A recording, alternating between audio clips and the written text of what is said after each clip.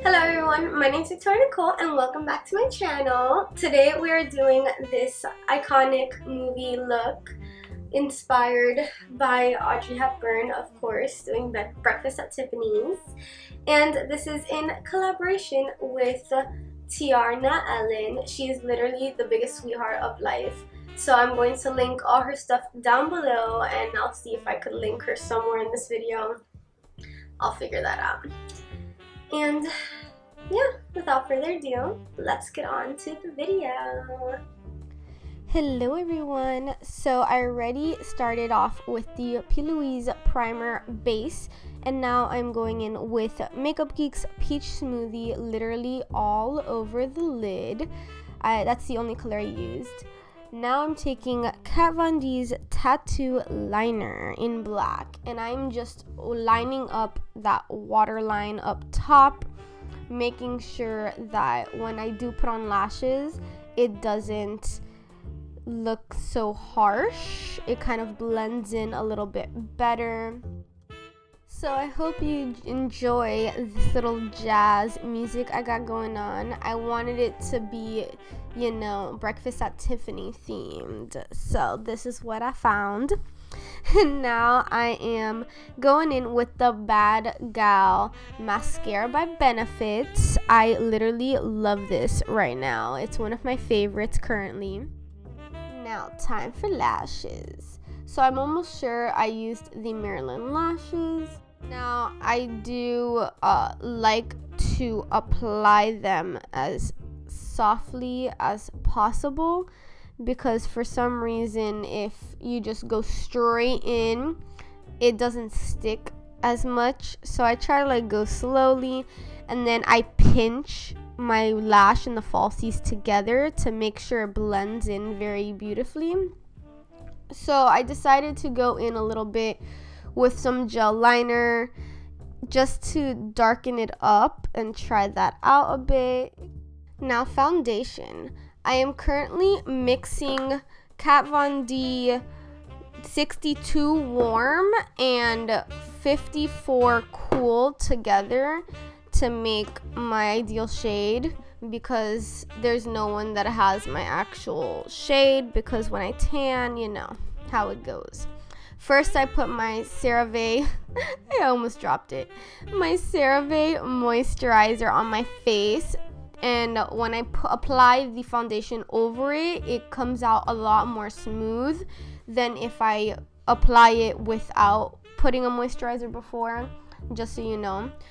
Also, if you guys don't know, I have eczema and I cannot use anything with fragrance, so that is why I am using the Kat Von D, although I do really like the Kat Von D, but the main purpose is because it does not have fragrance inside.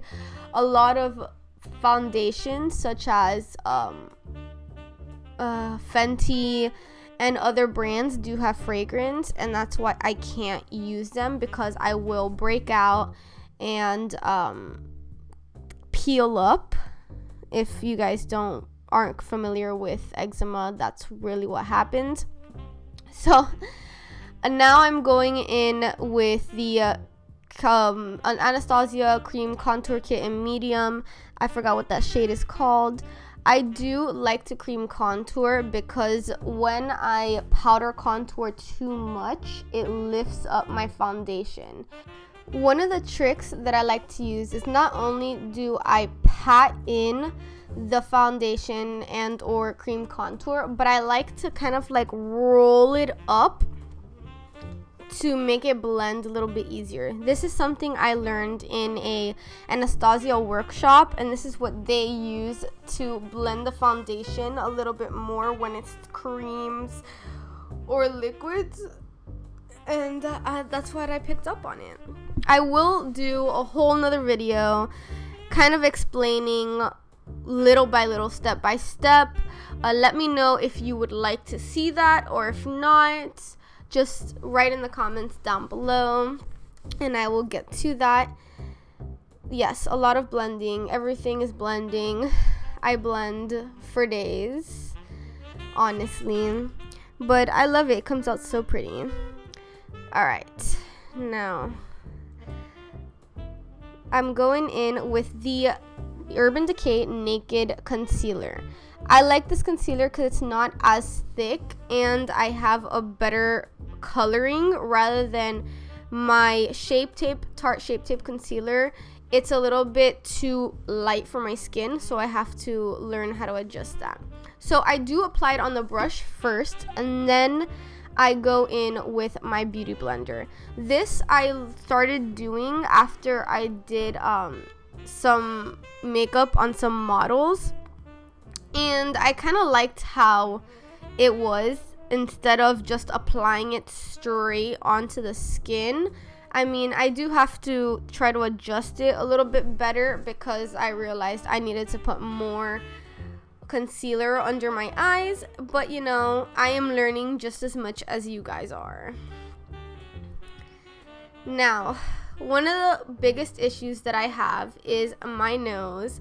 My nose is crooked. I have a deviated septum, which is a fancy term for crooked nose. It runs in my family, on top of the fact that I have this story about shoving tape up my nose when I was a little kid. So long story, I will explain it in a story time later, but I do like to contour my nose. So I like to cream contour my nose better than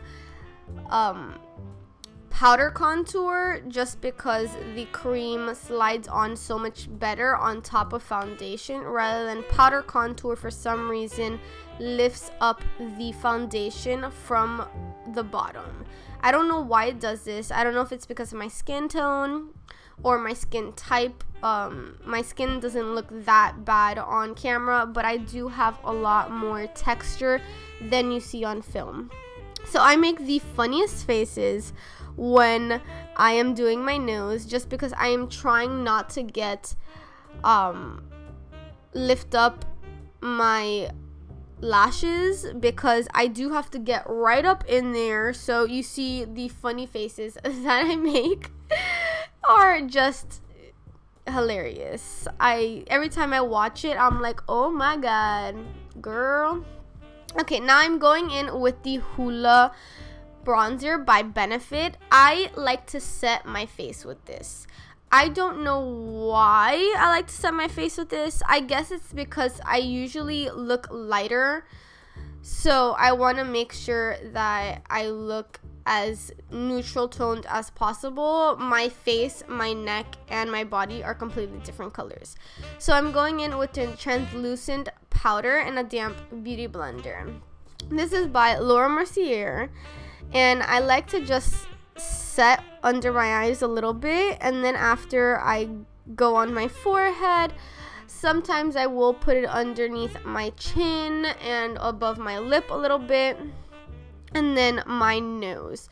So this is the biggest thing that I like to do. I don't really crazy set anything else on my face, just my nose, because of the darkness that I did with the cream contour. I do like to set it to make sure it comes out a lot lighter, because the Laura Mercier translucent powder does come off a little bit lighter after you apply it with like a damp beauty blender. So I do go back and forth with my beauty blender to make sure that my nose is as light as possible, at least to contour as light as possible, or lighten the outsides. Okay, so now I'm taking the Shade and Light palette by Kat Von D. It's a bronzer palette, and I'm taking literally every single bronzer color and I mix it a little bit, and I bronze up my entire beautiful face.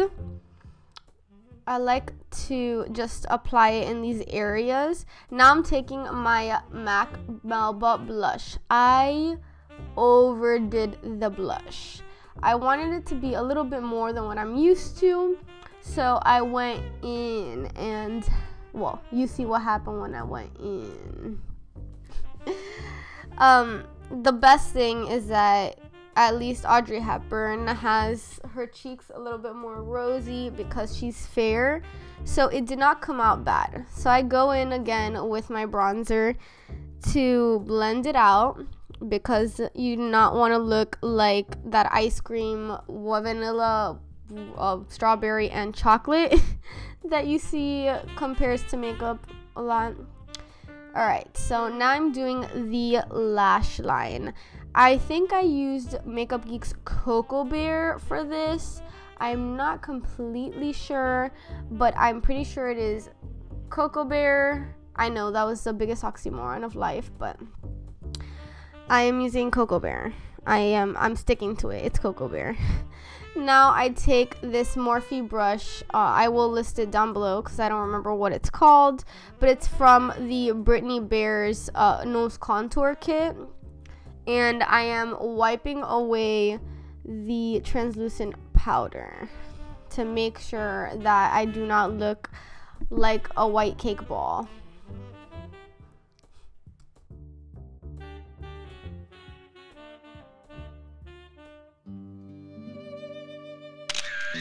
Thank you so much for watching. You guys have no idea how much you guys watching really means to me, and I appreciate everything that you guys do in watching, to liking, to commenting, to subscribing. Thank you so much. And yeah, like if you enjoyed this video, comment down below your thoughts, what characters you would want me to recreate, and literally anything. You could comment something about yourself. Just comment anything, and subscribe to my channel. Join this little Halloween kingdom we got going on over here. Come be a part of our kingdom of craziness. Love you guys. Bye.